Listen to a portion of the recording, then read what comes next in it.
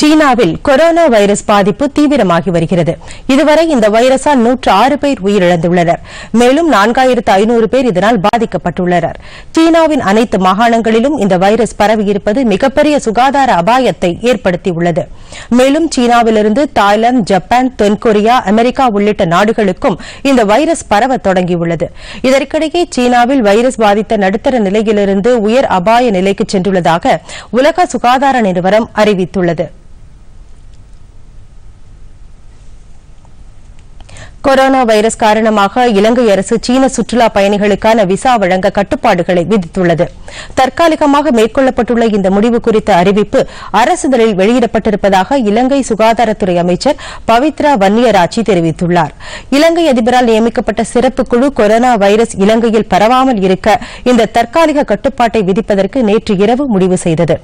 சீனாவைச் சேர்ந்த 43 வயது பெண்ணிற்கு கொரோனா வைரஸ் பாதிப்பு இருப்பது பற்றி உள்ளூர் ஊடகங்களில் செய்தி வெளியானதை அடுத்து இந்த முடிவு எடுக்கப்பட்டது.